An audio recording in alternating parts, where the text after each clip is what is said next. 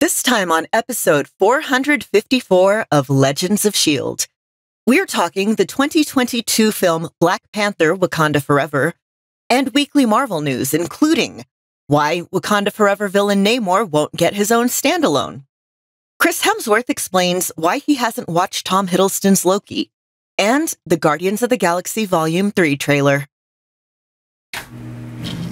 I'm Anthony Sitko from Capes on the Couch, a show that examines the mental health issues of comic book characters, part of the Gonna Geek Network, just like the show you're checking out now. Shows on the network are individually owned, and opinions expressed may not reflect others. Find other stupendously geeky shows at GonnaGeekNetwork.com. You have been granted clearance by director Alfonso Mack Mackenzie. Stand by for a S.H.I.E.L.D. debriefing.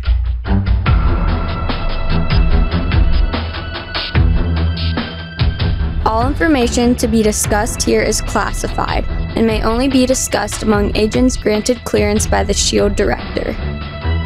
Now it's time for your scheduled debriefing. I'm Agent Lauren. I'm Agent Michelle.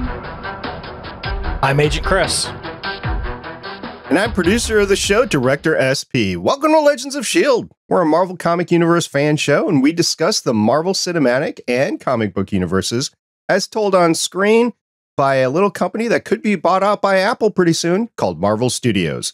The show is recorded on Saturday, December 3rd, 2022, live from the Legends of S.H.I.E.L.D. studios and broadcast worldwide via www.geeks.live. Come and join our live chat as we record. And if you didn't already know about it, we like talking about Marvel. Because of driving physics. If you'd like to share your favorite example of driving physics, you can find us at our website, legendsofshield.com. If you want to give us some real-time updates on how physics is affecting your driving, leave us a voicemail at 844-THE-BUS-1. That's 844-843-2871. You can find us on Facebook, Legends of S.H.I.E.L.D. Podcast. You can find us on Twitter at Legends of S.H.I.E.L.D. You can also find us on YouTube at Gonna Geek. You can join our Discord server at GonnaGeek.com/Discord. And remember, Legends of S.H.I.E.L.D. is a proud member of the GonnaGeek.com network.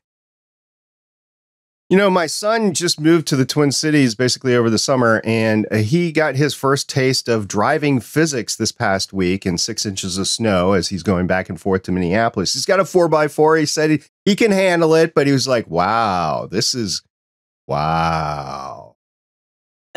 That was me a couple weeks ago. It was terrifying. I am not used to this. Yeah, he's calling me and he's talking to me over the bridge, the I-35 East South Bridge coming south of St. Paul. And he's like, yeah, this is a little sporty. I'm like, yep, I was sideways on that bridge in a Caprice Classic coming back from high school. He's like, you did what? It's like, yep, I was sideways on that bridge. And he's like, well, how fast were you going? Well, let's just say it was too fast for conditions, and let's just leave it at that. So anyway, yes, we're going to talk about driving and Black Panther and a whole bunch of stuff that happened in Wakanda Forever. Driving's probably the least thing that we're going to talk about, but I'm ready to talk about it. The movie's been out for a few weeks. I know everybody wants to hear us talking about it, so let's get talking about it, right? Woohoo! Yes.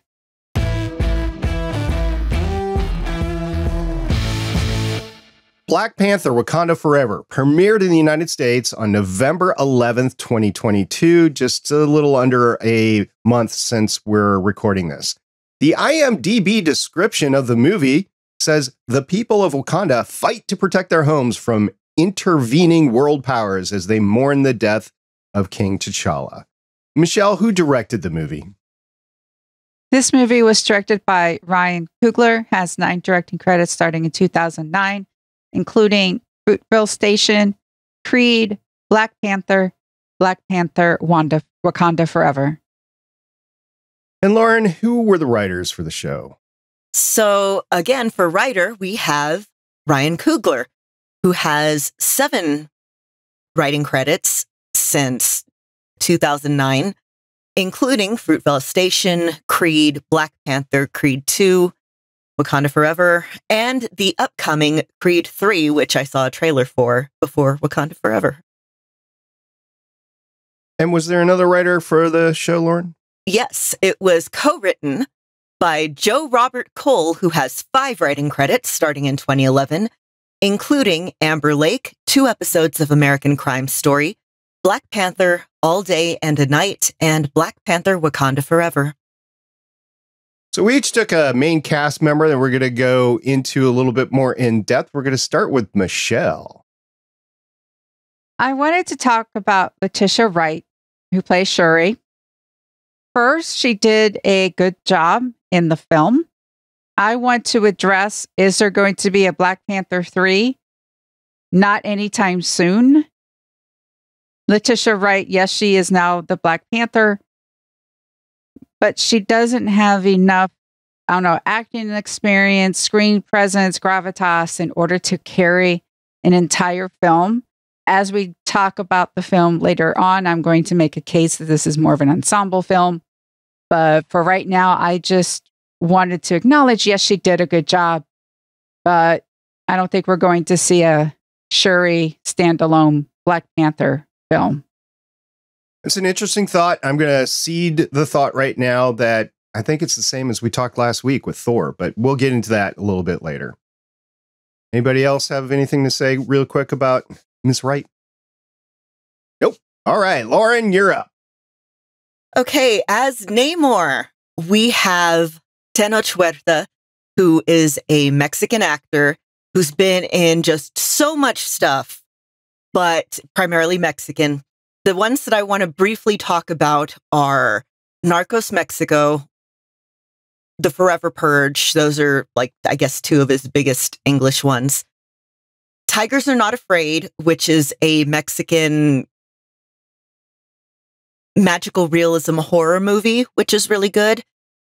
And he was the lead role in a telenovela that I've been trying to track down, but is apparently not streaming anywhere, called Blue Demon, in which he plays the Blue Demon, a Mexican wrestler from back in the day, in this kind of biopic sort of show. If you could have picked anyone else to play that role, would you have, or would you have gone with him? I can't see anyone other than him now. Kind of hard after seeing him on the screen, right? We'll talk about it. All right. Well, Chris, we're going to talk about somebody that's been around for a little while. Yep. And playing a big role in the movie, both from his character standpoint and just from the fact that he is a big boy, we have Winston Duke, who, as M'Baku in here, I think really did a good job of trying to show how much the death of T'Challa impacted him and his group of people, but also trying to do what is best for his people specifically. And just that little dynamic there of, are we starting to feel a little bit more empathetic toward him and then kind of losing it a little bit? I think he did a really good job with that. I think it was amazing to see his growth in that he, as either the character or the actor, had a lot more gravitas to him. Like he was an elder of Wakanda, and it really came across on screen that he was an elder of Wakanda. So I don't know if that's either him or the writing, but either way, or both. But he really pulled it off, and I was impressed as to his gravitas on screen. Especially, we'll talk about it later, but especially the scene that he had specifically with Letitia, because that was really well crafted across the board, in my opinion. Anyway, that's the exact one I was thinking of as well. Yeah. I'm going to talk about another actor, newcomer to the MCU, really, Dominique Thorne, who played Riri Williams. I have been looking forward to this for a long time. I've made no quietness on the podcast about it. Really like the character that is in the comics. And even though they changed quite a bit from the comics to what we saw in the film, I think they brought the essence of the character out. Still at MIT, and still a genius and still really trying to struggle getting through life, basically, because she hasn't had the world handed to her like Tony Stark did. And I really appreciated that. And I look forward to talking to everybody else about it. But I think Dominique did a good job coming in. I have some concerns about the story and the plot that was thrown in there, which we'll talk about later. But I think Dominique did a good job. I do too. All right. So we're just going to jump right into overall thoughts because none of us really wanted to write a synopsis on a 2-hour, 45-minute movie that we saw in the theater once and couldn't remember anything. So, Lauren, we're going to start with you. Okay. This movie was an absolutely gorgeous look at grief. I know that like a lot of the more recent Marvel movies have been a look at grief, but this one really stands out. I cried, honest to God, 5 times during the movie, including before it even started. And the last time I did that with a movie was when Selena came out in 1997. The film honored the legacy of Chadwick Boseman while moving the story forward. Yeah, I couldn't get past those opening Marvel cinematics before my eyes started leaking, and I don't regret any second of it.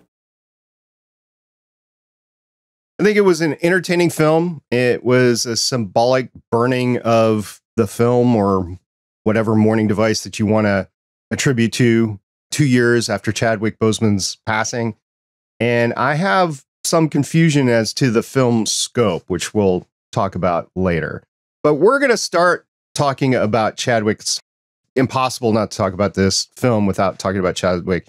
And y'all mentioned it, the way that the film opened with the silent credit purple open, which purple is the color of Black Panther.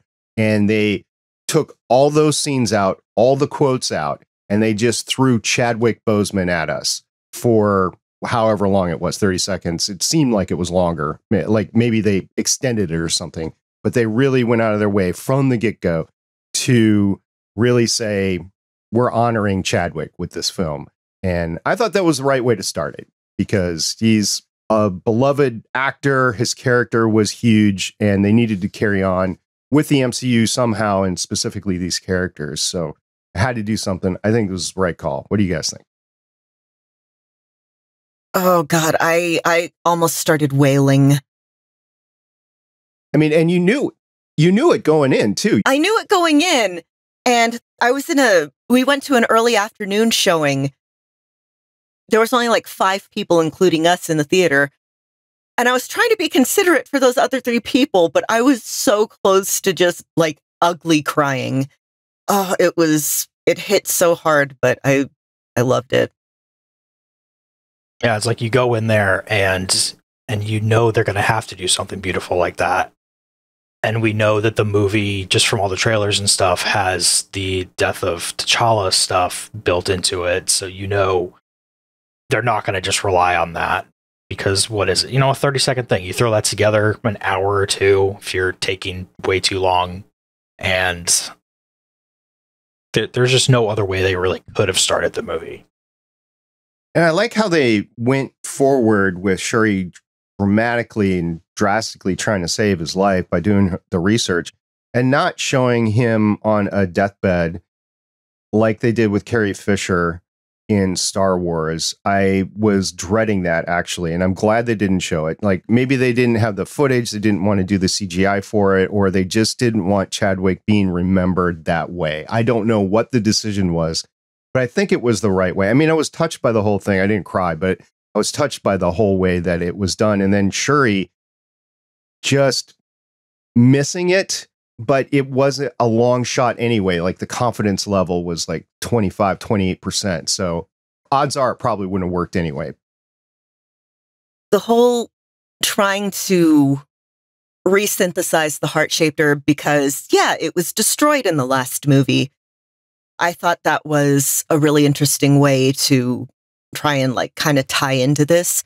Shuri's panic and everything about that and the bargaining and everything.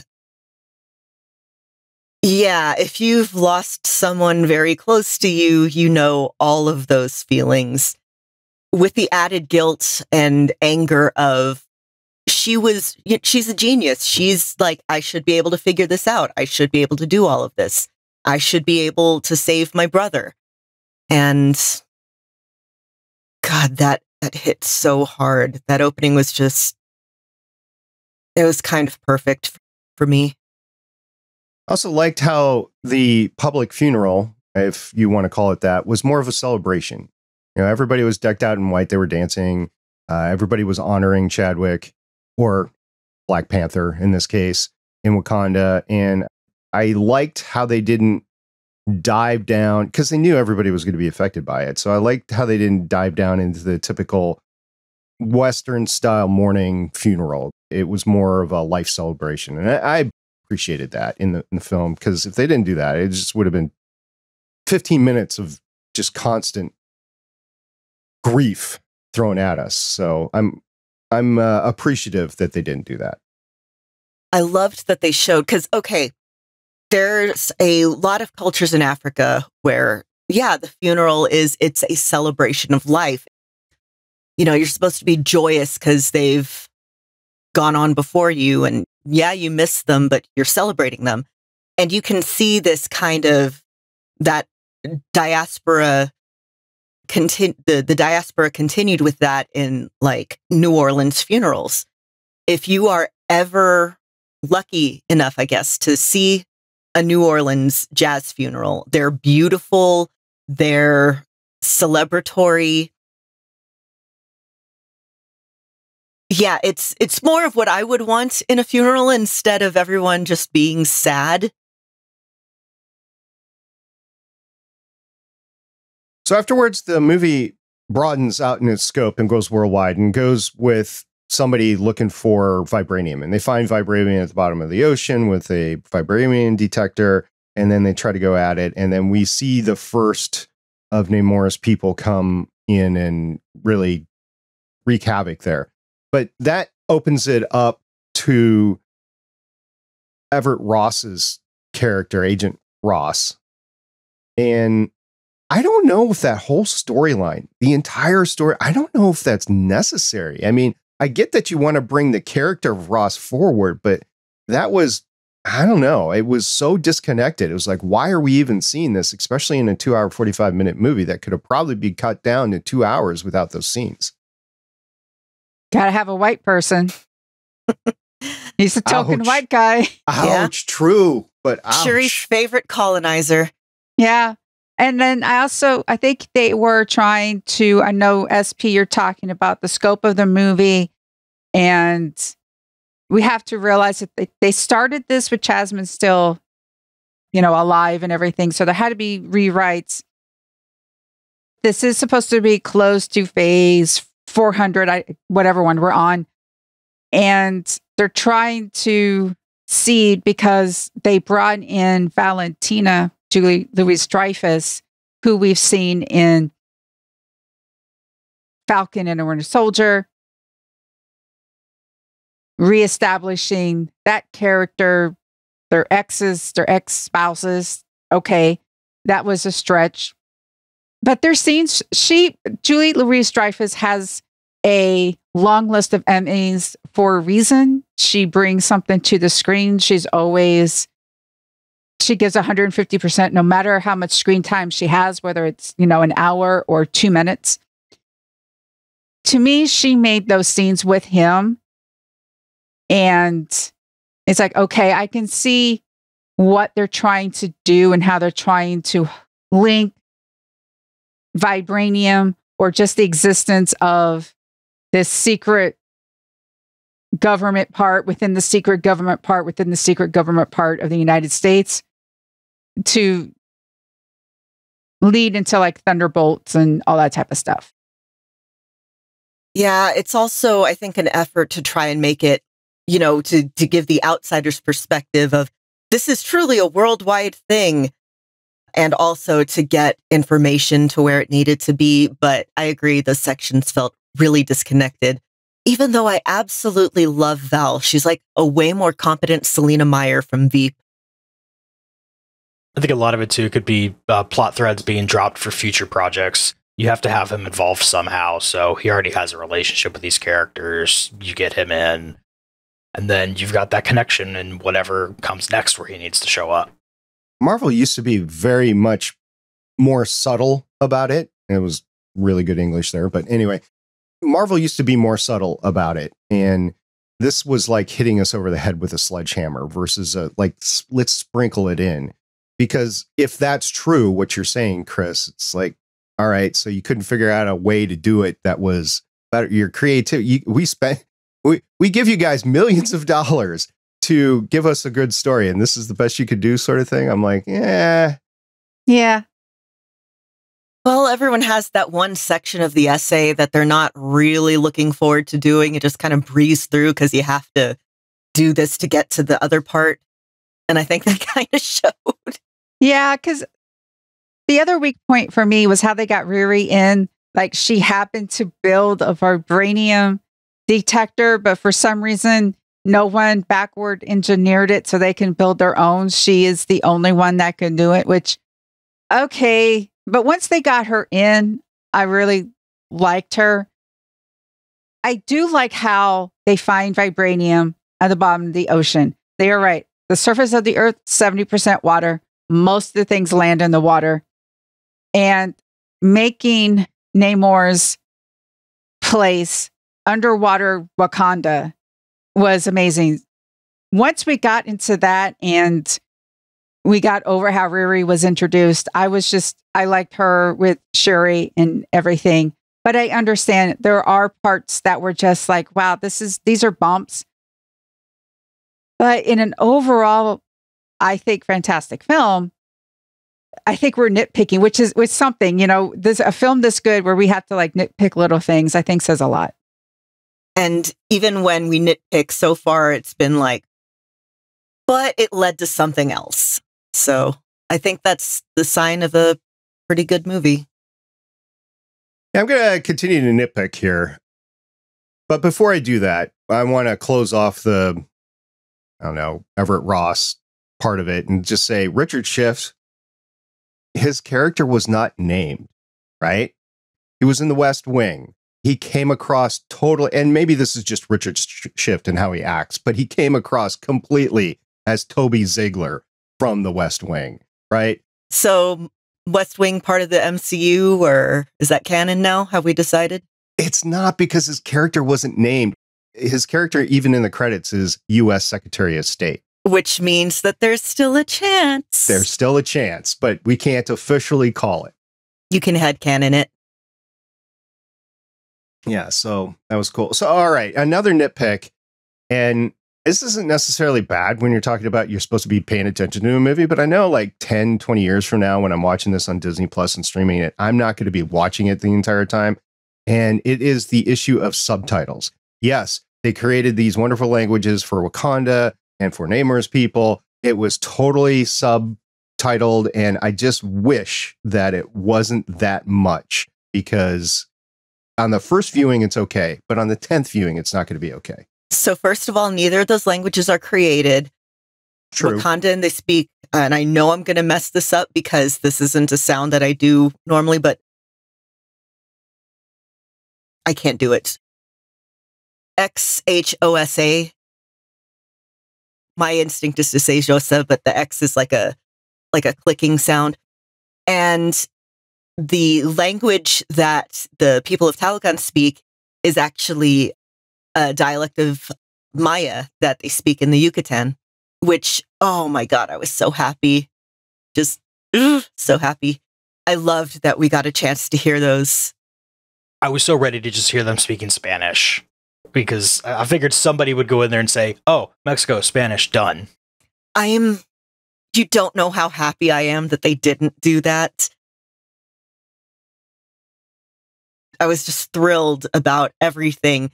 I went into this thinking at first that it was going to be Nahuatl that they were speaking, but that's more of a central Mexican thing, like central and a little more north.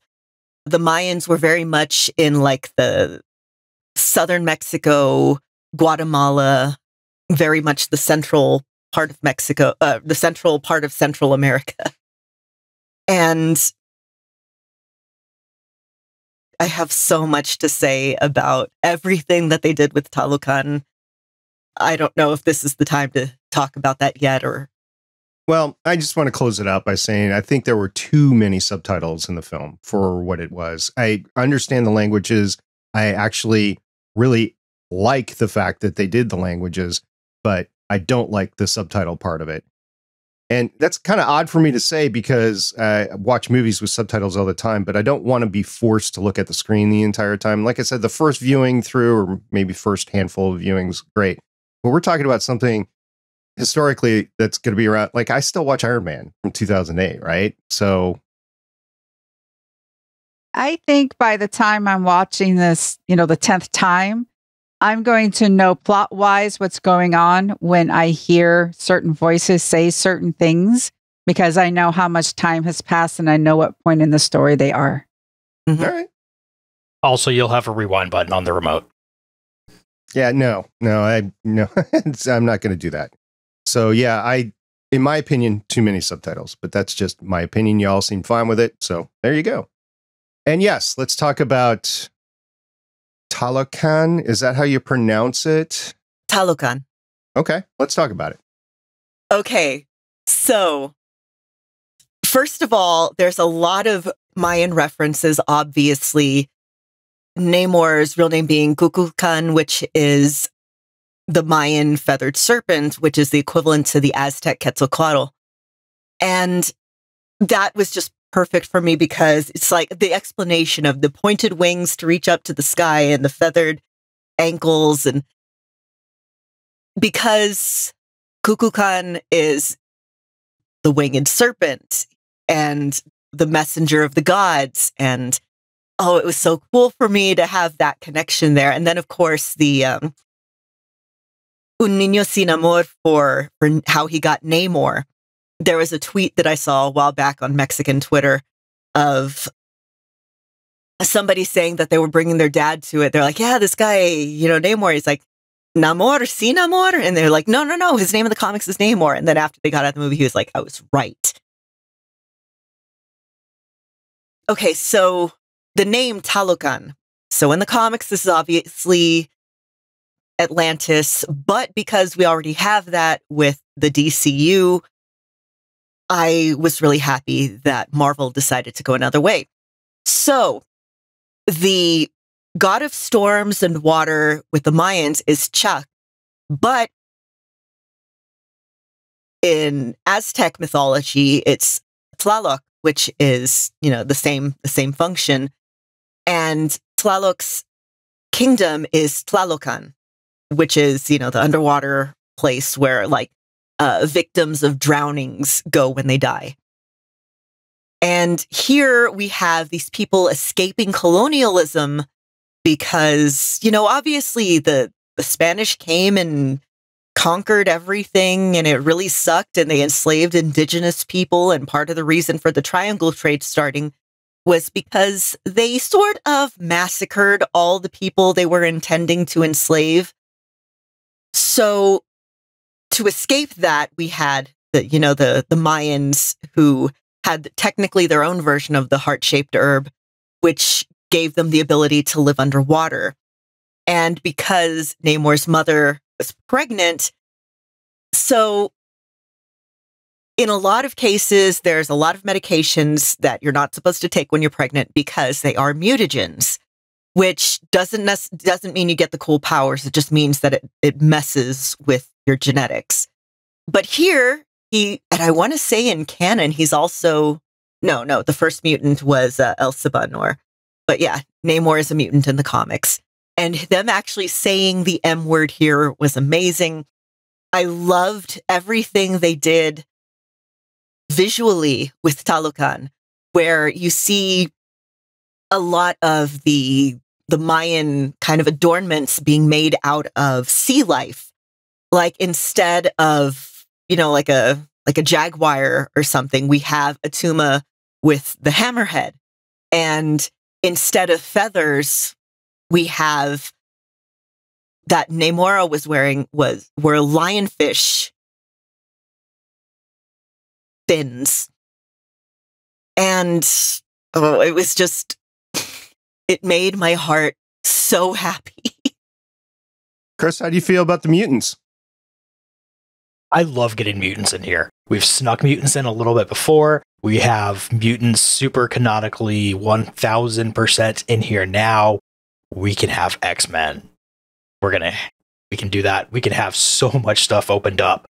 And just sticking with the comics accurate history of Namor too, because this could have really easily just dropped that out. Nobody outside of super nerds like us would have even noticed.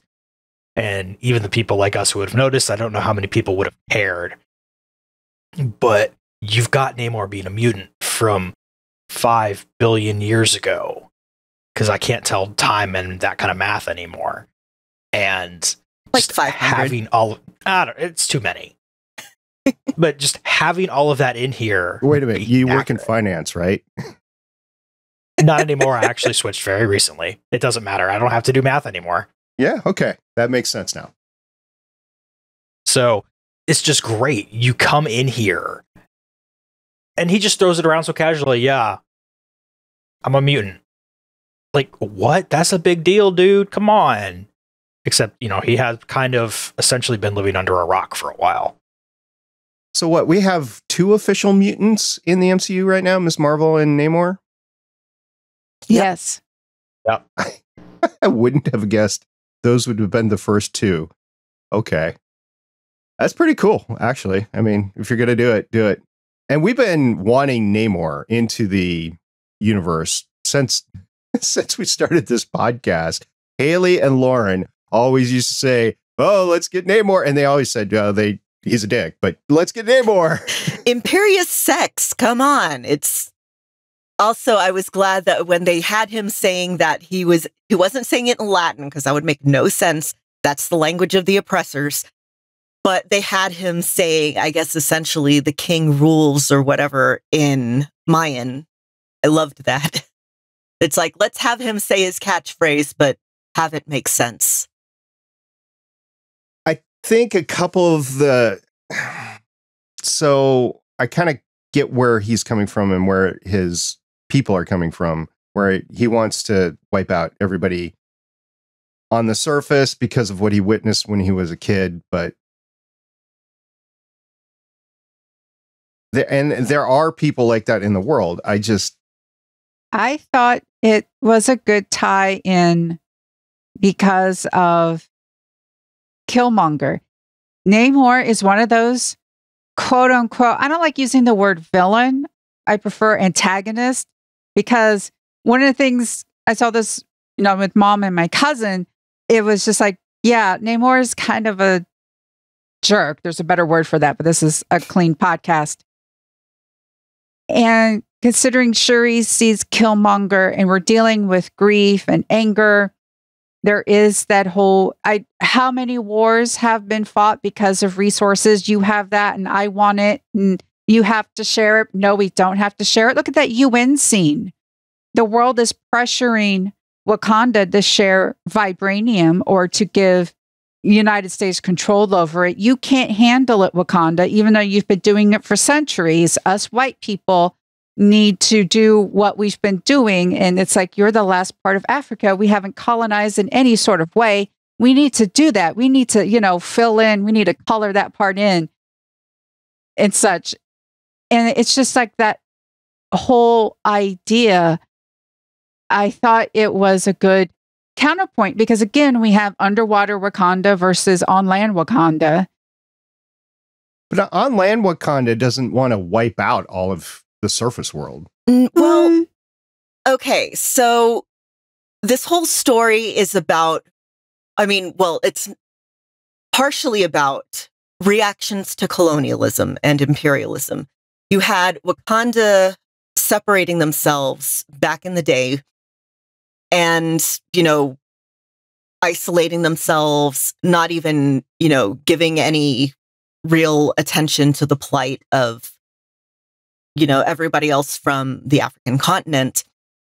And you have Talokan, who, in order to avoid complete genocide, escaped and became very isolationist there.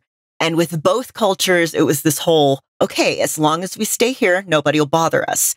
There's also, I would like to point out, a very religious aspect to vibranium. With Wakanda, we didn't see it as much with Talokan. But with Wakanda, it's like, this is our sacred trust. There's a reason why they didn't want people stealing it out of Wakanda in the first movie and in Civil War and everything. It wasn't just, oh, it's dangerous. It was, this is our sacred responsibility. And with the case of both Killmonger and Namor, these are people who lived outside or at least saw the outside effects of imperialism and colonialism. Namor, he saw a genocide. His people survived a genocide. And Killmonger lived in the after effects of colonialism and slavery and the, long, ugly legacy that we've been left with because of it. And with both of them, that exposure made them just angry, and it made them want to lash out, including in Namor's case, very much doing the whole, if you're not with us, you're against us. And Wakanda basically being their target of opportunity because they're their first big threat. And with both cases, it's an overreaction to this very, very real evil that was done. But with both, well, Killmonger died, but with Namor and then with Shuri in this movie, they realized that, you can't isolate yourself, whether it's Namor isolating his people or Shuri cutting herself off from her family. Her family's dead. Her father, mother, brother, all dead.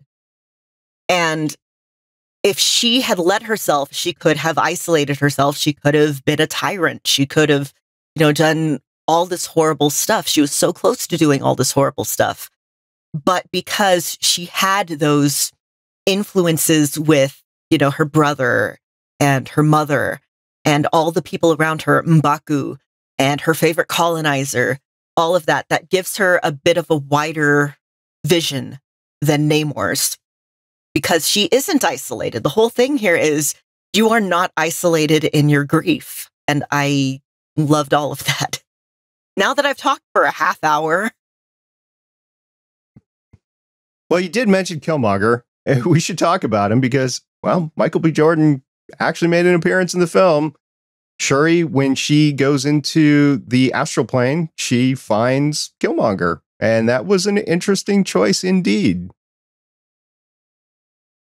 Why did you take the herb, little cousin? Why did you do it? Grief is difficult. I'm not like you. Oh, yes, you are.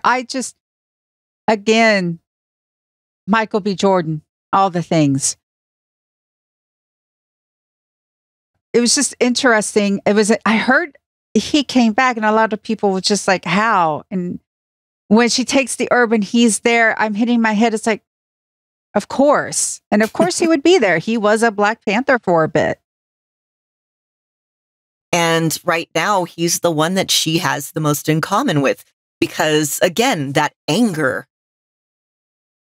She also sees her mom later on. And I don't know if that's a vision for her, a memory, or if that's a vision, which brings up all sorts of issues. I mean, was she a Black Panther at one point in time? We just didn't know about it. That would have been cool. Or was she just remembering? Or can you see other family members in the astral plane? I don't know. But that did happen, not as she took the herb, but later. So there's a point at which I think it functionally doesn't matter whether this is an actual vision or her imagination. The point is, there's enough of her mother left in her that she'll never be without her, truly. It's the whole, you live on in the actions that affect the people around you. And then when Shuri gets out from I don't know, trance dream, whatever you want to call it. She gets out and then she just gets mad, like, because she sees Killmonger. Like, I want to see my brother. I wanted to see my father. You know, I wanted to see all these people. I see Killmonger. And she hits one of the suits. It just goes out. And she's like, yeah. And then, like, well, I guess you need a suit. You're the Black Panther now. So she gets to be Black Panther, and she gets to be the tip of the spear. Not necessarily, I mean, she was always princess. She never assumed being queen or monarch of Wakanda. She was just the princess. And they go into the final battle. And this is one of the issues of scope that I had. So you have these two great big societies. And you even have Namor saying, I have more warriors than you can imagine, right? So I'm thinking tens of thousands, hundreds of thousands, perhaps millions. I have no idea how big a society is. And you have Wakanda. And we've seen the Wakanda battle against Thanos. You know, you had all those warriors out there. And they isolated it to a ship in the sea. So, all right, you're scoping it down. And then you have like a handful of Wakandans left at the end. It's like, and you don't have the massive waves of warriors from Namor. I just had an issue with scope at that point in time. I'm like, this should be two societies coming at each other, and you're via plot or whatever, you're isolating it to a few dozen people. It just didn't seem right to me. No, if Namor's going to be coming trying to take over Wakanda, like, this is just horrible war tactics. You have all these people, you don't try to stretch things out. You go in, you smash everybody, and you get done. Especially if you're in a place where they can't survive in the environment. That is how you have, like, don't invade Russia in the winter. That is how you have, make sure you keep the high ground on stuff. Like, you use your environment, you use your massive numbers advantage, and you go win. You don't try to make a fair fight with it. You also follow Geneva Conventions and don't take out civilians, but that's a whole different issue. Because in his first attack, he kills the queen, and there's that whole new wave of grief. But at the end, he says that we're now Wakanda's only friend. And when Wakanda needs help, they have to call to us. That last fight, was he not showing all his cards for a reason? Maybe that. No, I think if he takes out Wakanda, he is now the world superpower. So I don't think he would have held back any cards from that, tactically and strategically. It just doesn't make any sense. Other than, like I said, plot says we need to scope this down. And remember, this was all filmed, I believe, during the pandemic. So they had pandemic restrictions against them the entire time. I'm thinking, right? Yes. So that could have thrown in there as well, but it just didn't jive to me at the end. The other thing that didn't jive to me at the end is, I know Shuri has had a lot of flight training, because she was saying there's a whole website dedicated to, you know, spotting her or whatever. I think, I could be mistaken, but I think that was an homage to all the LA, you know, flying men that have been spotted in airliners and whatever. But anyway, so she's saying that, and she's got flight training, but she's got no fight training. Flight, but no fight training, right? And then I have no idea what weaponry she's used and what weaponry she's not used in the suit, right? And I have no idea if a Rhodey has been involved or not at this point. So for her to enter into a major battle like that, there's no training montage. We didn't get a training montage for Shuri. It just doesn't jive for me. And yes, she doesn't do anything that's huge and acrobatic or requires a lot of I don't know, moves and stuff. It just, why do you throw basically a kid into that situation just because she's got a suit? It's like, I don't know. I think it's basic training. You're a princess. You need to know how to defend yourself. Oh, I'm sorry. I said Shuri. I meant Riri the entire time. I meant Riri. Oh. Well, Riri's a genius and she built her suit. Maybe it's programmed. But even Stark had training time. Stark is an old man, though, and Riri has the advantage of knowing that video games exist and how to use them, so she probably just went and played some Gundam games. Made a VR trading program for herself or something. That doesn't really bother me because this isn't her story. I wouldn't be surprised if we get flashbacks in Armor Wars or something, but Riri is basically a plot device in this one. I know, and that's what kind of bugs me because, I mean, if you're going to put her... Even with Shang-Chi, we had a small training montage because we had, a week before that final battle and there was that training montage. And we have a week here and Riri gets no training. I was like, I don't know. It doesn't jive with me. Plus, she hangs out with all the Dora Milaje. Well, yeah. Oh, wait, no, not... I'm still thinking Shuri. Sorry. Yeah. I was kind of glad that we got Riri in this because it avoids us having to do yet another superhero origin story whenever Armor Wars comes out. We can just kind of, okay, this is who this is. Let's jump right into it. And also she has her own show coming. Yes. So it didn't really bother me. It's not the time. I guess. It just bugs me sending a 19-year-old into a fight without any training. And yes, she's a strong person and very intelligent and she's got a lot of fight in her. It's just, all right. One thing I wanted to mention.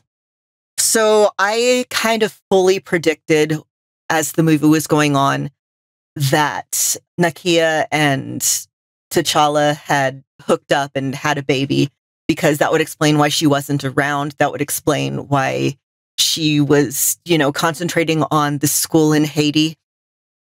And when he shows up at the end and he says his name was Toussaint, I started bawling because Toussaint Louverture, who I know I'm mispronouncing that name because I don't speak French, was instrumental in Haitian independence. And yeah, that just, that hit me hard. And then, of course, my father was, again, I was wailing or trying not to wail. It was beautiful. He was so sure of himself on screen. And one other thing I wanted to talk about. I am so happy that Ryan Coogler has continued to cast dark-skinned folk, not only with the Wakandans, which again, you would expect because they don't have the legacy of intermarrying with white people. And I loved that because there's a lot of prejudice against darker-skinned Black people in movies, darker-skinned Black women especially. And with Namor, so Tenochtitlan is actually of indigenous ancestry.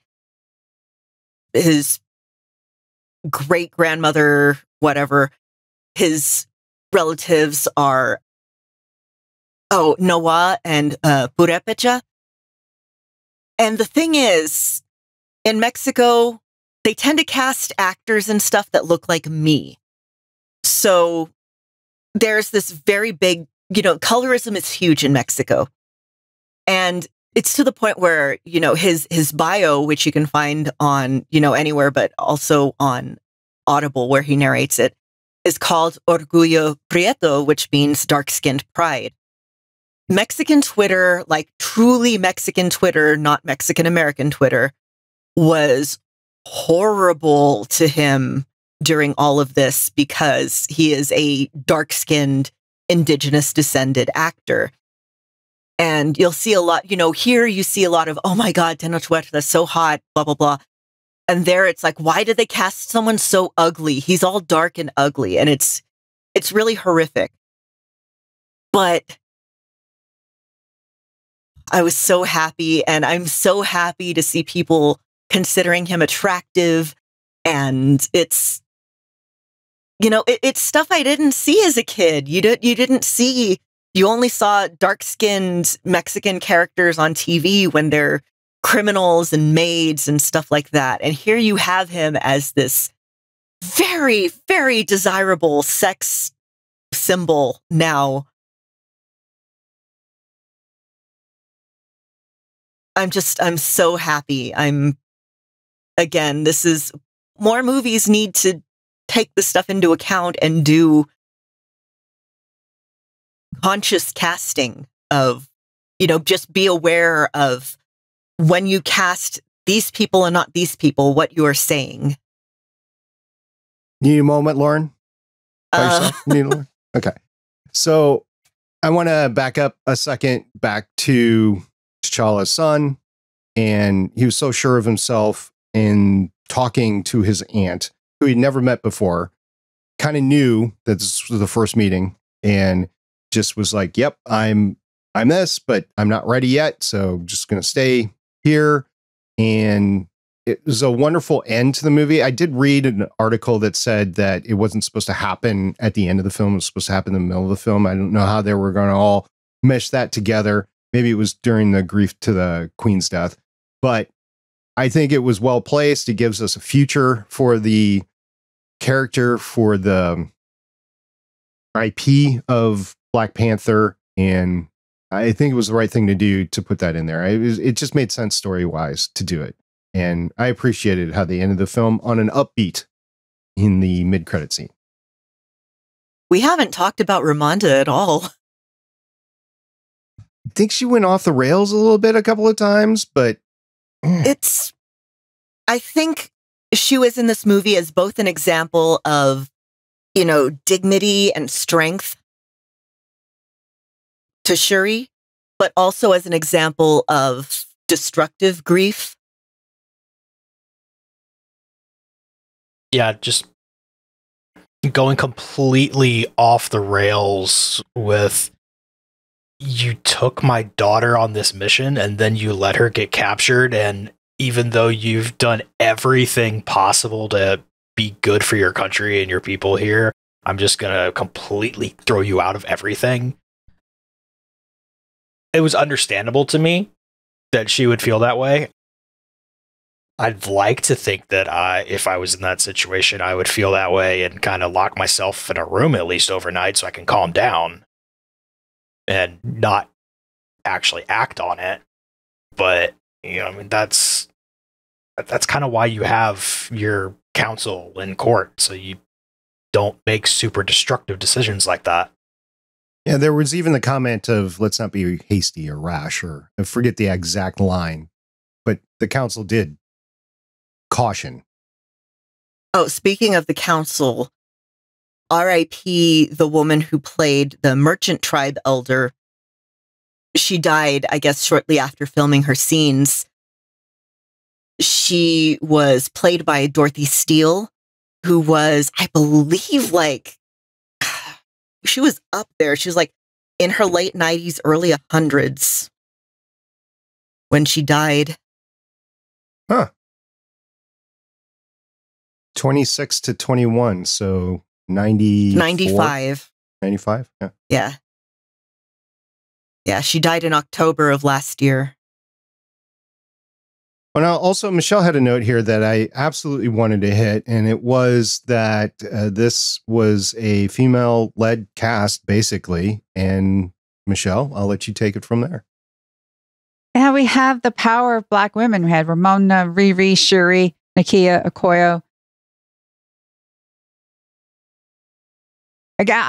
I'm going to put out there that this is an ensemble film. We had Shuri interact with a lot of other people. There was a lot of teamwork coming together, fighting everything, talking about grief. But this is a female-led cast.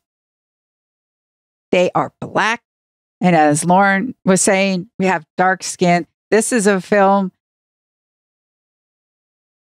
It's making money because it's a good film.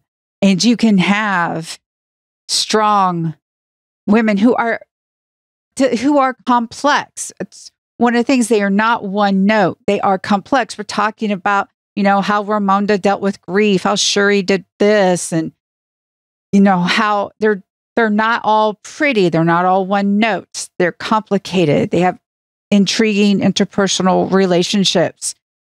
They are just there and amazing. And the power of just women, the power of Black women, and it's making money and it's not flopping. And we have, as Lauren even said, the antagonist, as I would like to label him, dark-skinned actor. I talked about, we had the token white guy who we really could have done without, Lampshade. He could have just been a voicemail or something. I think is amazing.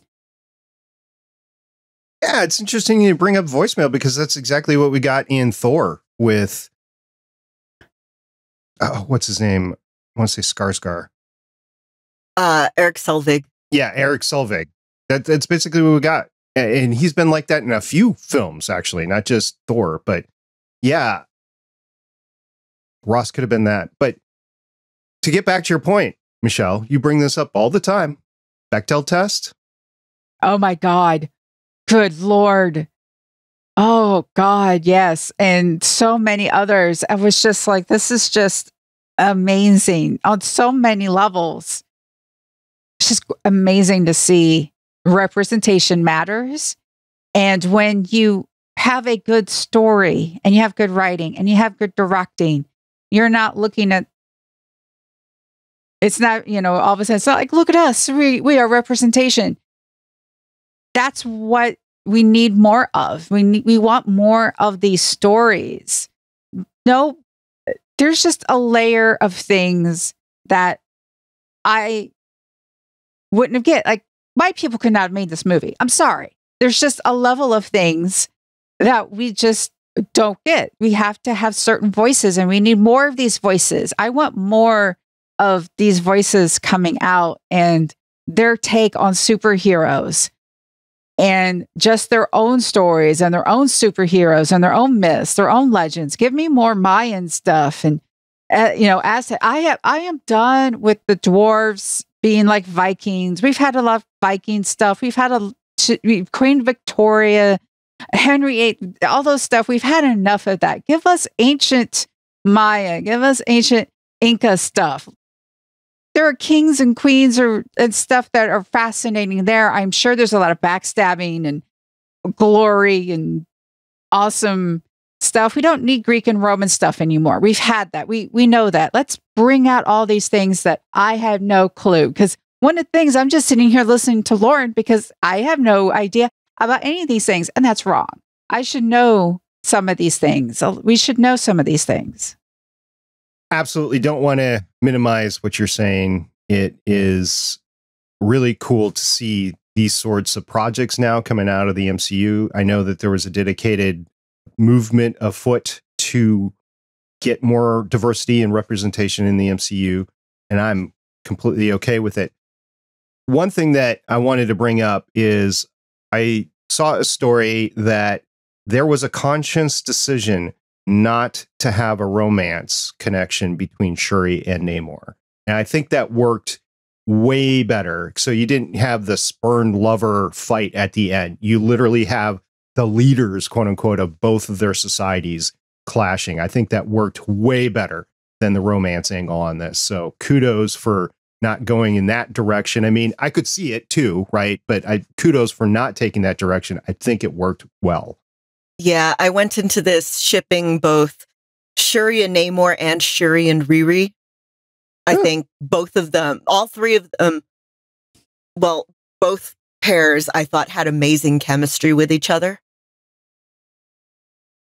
I would like to know what Chris thought, because you brought up M'Baku before.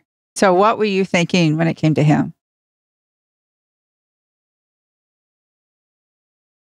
Mostly with him, I really liked how he wasn't, part of it was the romance thing. Not having anything with that from anybody really was good. But going in, yes, I know that you're in this crappy time right now. I know your family is all gone. we're going to be friendly to you. We're going to take care of you and make sure that your people are all right. Because, I mean, there's our little groups of stuff, but we're all Wakandans. So we're going to make sure we're all taken care of. And then kind of slipping into a little bit of the, I'm going to make sure that my people kind of can get something out of this if we can. Maybe you can do something to really help all of us out, but we're really going to take care of you. So it felt really realistic to me, because I don't think people, especially as we've seen in Baku in the previous film, I don't think people can ever really get away from who they are and what they've been. And he's just grown up with that little chip on his shoulder, or probably a big chip on his shoulder in his case. And yes, he's grown, but he still has a bit of a ways to go if he wants to. He's not wrong into challenging for the leadership. Who else is there? Yeah, Shuri, I don't think ever had any interest in leading. She just wanted to be in her lab and doing stuff to, advance Wakandan technology and everything like that. I don't think she probably saw herself as making a very good leader because of that, as opposed to T'Challa, who was like raised knowing that he was going to get the throne. And also, younger child expectations tend to be lowered for the younger child, I've noticed. But I love that, you have that kind of hint of mischief in him that he had in the first one too. But, it's very believable that he and T'Challa would have become close after all the events of the first movie, and that he would start to see Shuri in that kind of little sister role. So I kind of loved that. It was like, okay, I said that I'd help you out, but that doesn't mean, locking you up and doing everything for you. It's like, I'm advising. This is what I'm saying. Okay. Yeah, not only was he the voice of reason, I would like to point out that when he came into the meeting, he was eating a carrot. Was that what that was? It was a carrot. I loved that. Also, we saw Jabari women. I was so happy. All right, we've been talking about this for an hour, so I'm just going to call it for today. Last thoughts, Chris? This is definitely going to be one that I'm going to go back and watch again. I can't wait for it to start streaming so I can sit there and really pause on all the Mayan artwork in all of its forms and just really get a sense of how beautiful it really is that I couldn't see because the film obviously can't pause in the theater. But also, when we're done here, I'm probably going to go try to find some Mayan history stuff on YouTube so I can learn more about that world. I loved everything about this. It's so rare that you get to see any sort of positive representation of indigenous, Mexican and Central American culture. The last one we really had was Apocalypto, and that one was just, hey, let's be super violent and show how savage the Aztec were. And with here, we see this civilization, we see the people, we see just, I loved it all. I'm so happy. I loved the journey that Shuri went on. I thought it was a beautiful tribute to Chadwick. I'm going to watch it like 50 more times and cry. And I loved this movie. I loved it so much. I enjoyed it as well. I can't wait for it to stream. It's going to be interesting watching Black Panther and then how it goes straight into that. That's one of the things that I'm planning on doing is watching Black Panther again and then this film just to see how it goes from one to the other. I know there were events in between. We had Thanos and the blip and blah, blah, blah. But just to see callbacks and references and story parallels. I was pleased to see this as the finale for Phase 4 and not Phase 400 as Michelle called it before, but I don't blame her for saying that. It's a fitting ending for phase 4. I'm looking forward to moving ahead. We're done with the grief. We're done with the new introductions. Let's move forward with story from now on. I think we got a little bit of the story and where we're going to go within the phase already. Let's see what I think about it as we go forward. But the table is set. We're done feeling sorry for ourselves, and we're going to go forward, and we're going to have some fun. And we're going to see what the universe is like. As far as this movie goes, glad I saw it. Glad I saw it in the theater. It was a visual spectacle. We didn't even talk about that, but it was a visual spectacle, a lot of CGI. And I know I talked about it in terms of the fighting. We didn't get a fighting montage, but we didn't get a lot of this is how things work because we've already been there with everything. We've been there with Riri's Stark Tech type Iron Man suit. We've been there with the Black Panther tech. We didn't need to go there. And even with the Namor and his people, we got the background that we needed, and we didn't need to really focus on it. So I think focusing on the story was the right decision for Ryan Coogler. Really enjoyed it. And let's see what happens again. I don't know when the next time we're going to get a Black Panther led film, but I'm looking forward to seeing Black Panther and the ensemble cast as we go forward. I don't think we're done with them yet. I think we're going to get more. All right, next time we're going to end up the year with a bang. We're going to talk about the I Am Group specials. If you haven't seen them already on Disney Plus, go ahead and watch them. They are cute. There's about 5 of them, if I remember. They're about 5 minutes long each. It's a good half hour to spend watching those. 3 if you don't watch the credits. Yeah.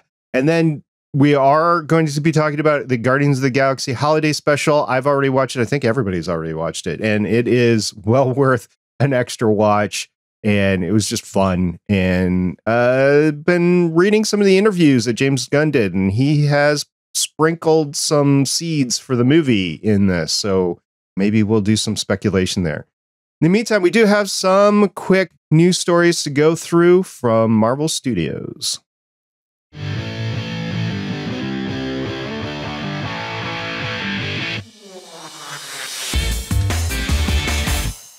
Coming up first, we're Wakanda Forever villain Namor, quote unquote villain, really, just can't have his own standalone Marvel movie. Looking mostly at an article from the Wrap.com, that's WRAP, if you're trying to look for it yourself. Namor just can't be in a Marvel movie that's just about him. That's nothing against Namor. It's nothing against what anybody thinks of the character, what they think they can do with him. They know they can do some amazing things. What you have is a Hulk type situation where Marvel just doesn't own enough of the rights and the correct rights to be able to do a solo Namor movie. Back in the 90s, when they couldn't make money, were on the verge of going bankrupt, Marvel was selling off rights to all kinds of characters. It's how you get Sony with Spider-Man. It's how you get Universal with Hulk. And it's how you're going to end up with Namor having to be in a movie like this, where it's technically a Black Panther movie, or as like an Avengers type movie where he's part of a group. But you just are not going to get it because Universal still has the rights to Namor.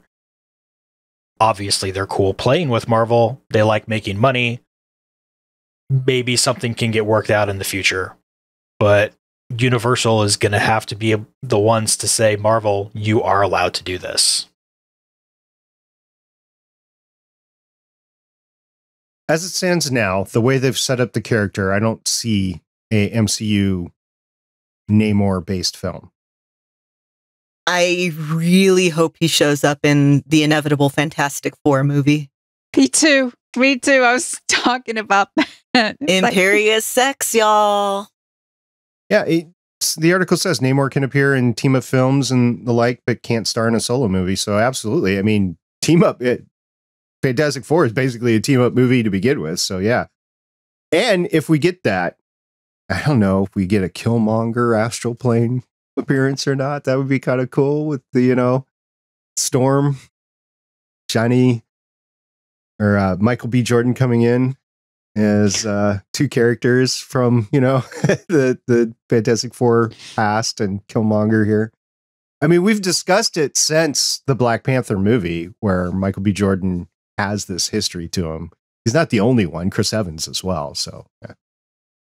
Part of the fun with this, though, too, is back before Iron Man came out, there was a Namor film being worked on.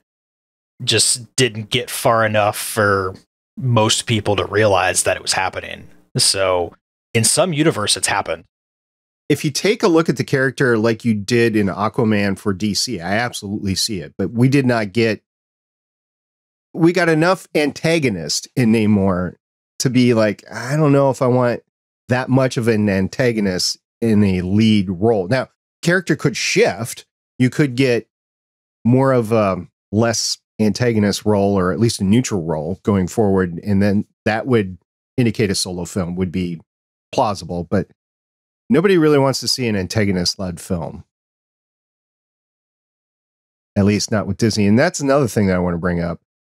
Just sliding it in here. I know I mentioned it before about Apple. There are rumors out there that Apple is positioning itself to buy Disney. And that was one of the reasons why we had the shift in CEO last week. That's very interesting. You talk about rights for Universal to Disney, and then you throw in Apple into the whole thing. Wow, that's a mess of companies right there. I would never thought that Apple would be doing this, but if you look at a weakened position Disney and the fact that Apple is transitioning from hardware towards entertainment, it actually makes sense, and they got the money to do it. So it's not without basis. Now, everybody's denying it so far, but I could see it being talked about right now. And that would make a very interesting future where agreements like this with Universal or agreements with Sony, you throw Apple into the mix. I don't know how that works. Anywho, Michelle, you want to talk about the MCU. Yes.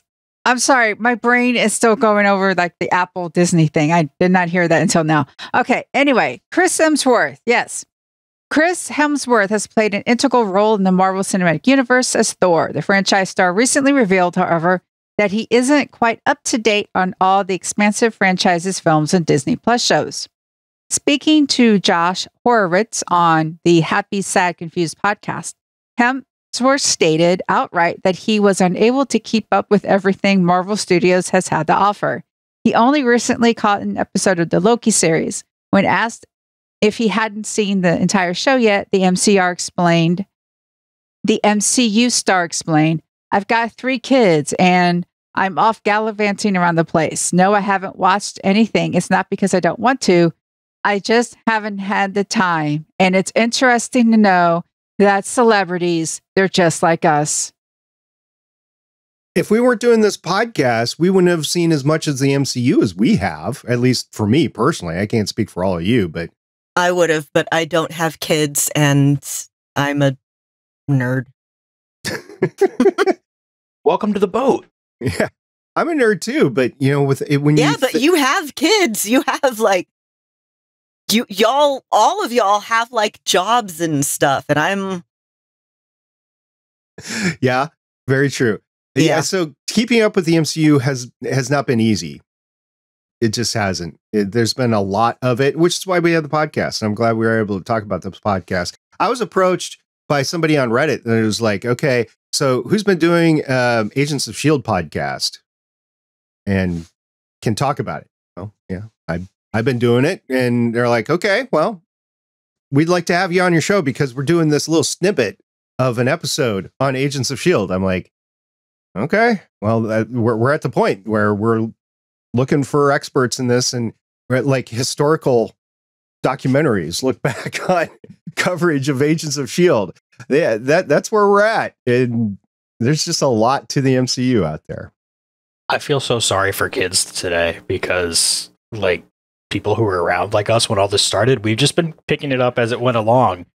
And so we've had 30 years, however many, to watch everything, and kids these days have to catch up. I'm of the generation. I was alive when Star Trek, the original series, was on, right? Those of us that have been alive that long, we're dwindling in numbers. And you talk about Star Trek, the universe, Star Wars, the universe, the MCU, which has only been going on since 2008, and everything else out there, Harry Potter. It gets to be a little bit much when you try to throw all those IPs together and say, okay, well, I want to know everything about it. It was so much easier when I was a kid. There was nothing. Plus, there seemed to be a thing, I don't know about when I was younger in like the mid 90s, early 2000s, it was kind of expected, like you pick one thing to like and you learn everything about it.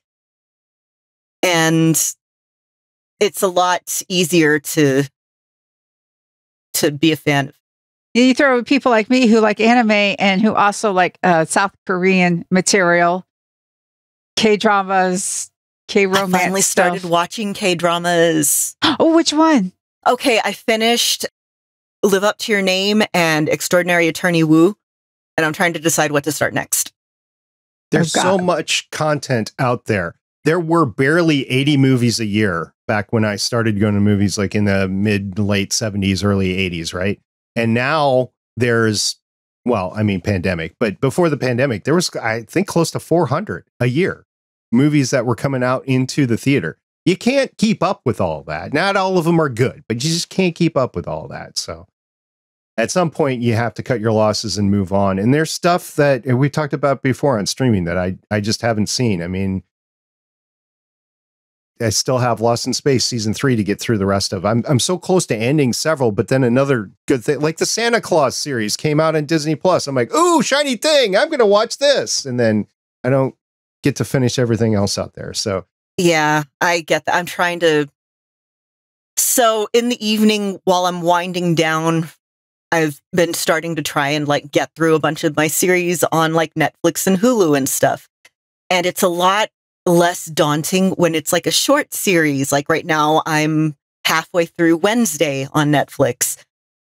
But it's so intimidating to try and catch up with all the stuff that I haven't yet gotten around to watching. And I say that as someone with more spare time than pretty much everyone I know. Yeah, because look, if you get into Korean stuff, you're like, oh my goodness. Netflix shows are 45 minutes long. Korean shows are like, hold my soju. An episode of a K-drama can be an hour to an hour and 15 minutes.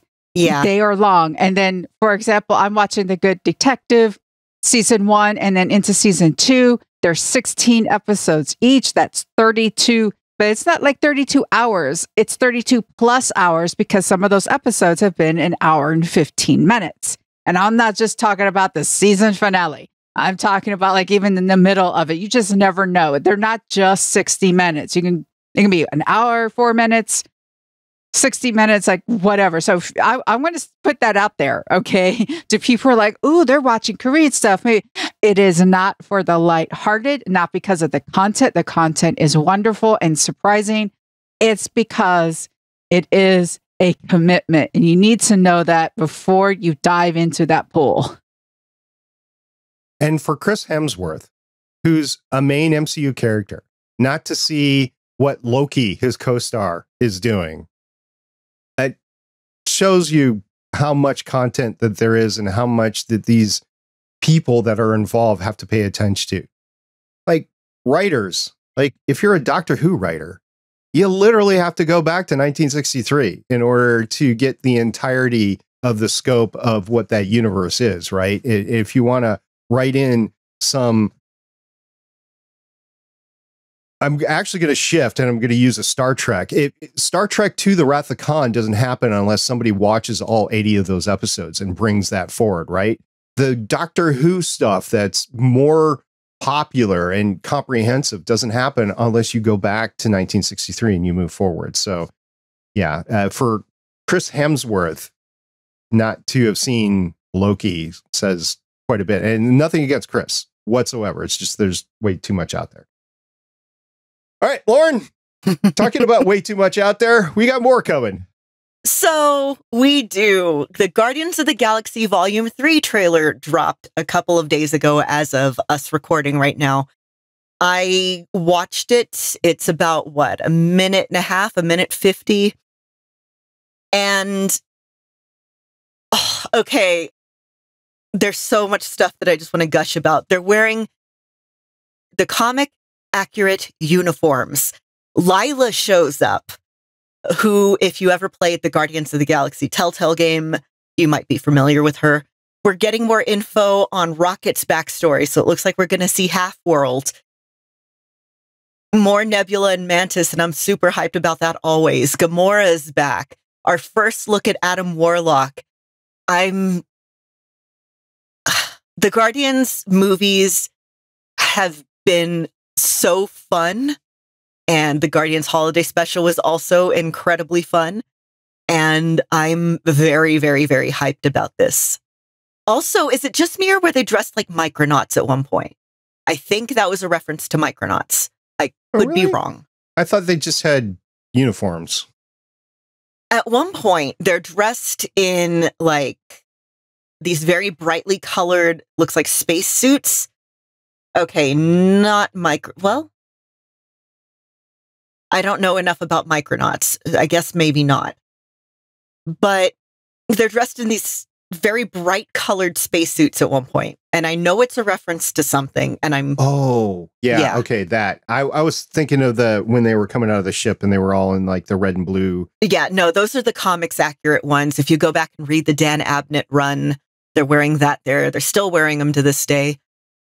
I'm just so happy to have the Guardians back in my life. I have been very open about loving Mantis and Nebula. Drax is fun. It'll be fun to see more young adult Groot. I'm very excited about Lila. And this is going to be it. There's going to be no more Guardians of the Galaxy after this. Because James Gunn is trying to fix DC. Well, not only that, yeah, I think all these characters are moving on to different, like Zoe said, the one regret I have is wasting 10 years of my life looking or working with all these major things. And I didn't have a chance to spread out and do my own films and stuff like that. And I know a lot of the stars of previous action stuff that branched out and they've gone their different ways and they were able to star in their own non-action or non-sci-fi-ish or non-comic book sort of roles. And Zoe, she just has a regret on that. She's said, I don't regret my time with these. I just regret that I didn't have time to do other things while I was doing this. So, yeah, she's been part of 3: Star Trek, Guardians, and now Avatar. For those of you who don't remember Avatar, it's been like, what, 20 years or something? Yeah, everybody's going to go back and watch the original before they go back into this. Anyway, I'm excited about Guardians of the Galaxy Volume 3. It's going to be a fun ride. James Gunn knows how to put on a show. And he also has the trust of Kevin Feige. So he was probably given a long leash, even though he was moving over to DC. I think Kevin was fine with him doing what he had to do. It's going to be fun. All right. With that, Lauren, what's up? I think we've spent a lot of time on it. I think now it's time to burn our morning stuff and get on out of here.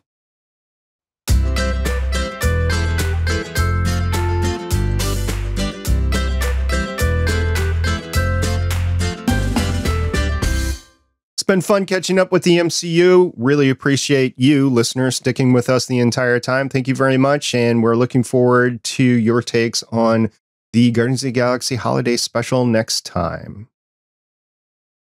Thank you to all of my co-hosts for being so amazing and putting in so much work and being so incredibly awesome. I love hearing what y'all think of everything every week. I love hopping on to talk with y'all every week. Thank you so much. Dear listener, if you have made it this far, you deserve all the gold stars, definitely 400 of them. We always appreciate interaction that we have. Our Discord server very active. Not only do we have a channel for the podcast, Legends of S.H.I.E.L.D., sometimes the talk goes into our TV and film channel. And then, of course, we have a spoiler channel where we just talk about everything that's happened. Yes, every minute that you spend with us, we know is something that you could be spending somewhere else, but we're glad you're spending it with us and deciding that our content in this overwhelming abundance of content is what you want to spend your time on. And we appreciate every second of that.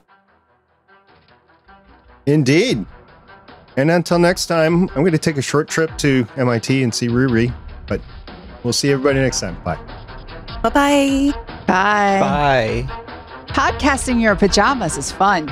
It is. Saturday morning cartoons with Legends of S.H.I.E.L.D. Thank you for listening. If you want to leave us feedback, go to gonnageek.com and you will find all our contact information and other shows. You can also visit legendsofshield.com where you'll find our complete archive of podcasts. The music heard on this podcast is by Kevin MacLeod, found at incompetech.com, and also artists on pond5.com and audiojungle.net. The opinions heard on this podcast are those of the individual hosts and do not represent Stargate Pioneer Productions, Legends of S.H.I.E.L.D., or Gonna Geek. Agents of S.H.I.E.L.D. is the property of the Disney Corporation, Marvel Studios, and ABC. No infringement is intended.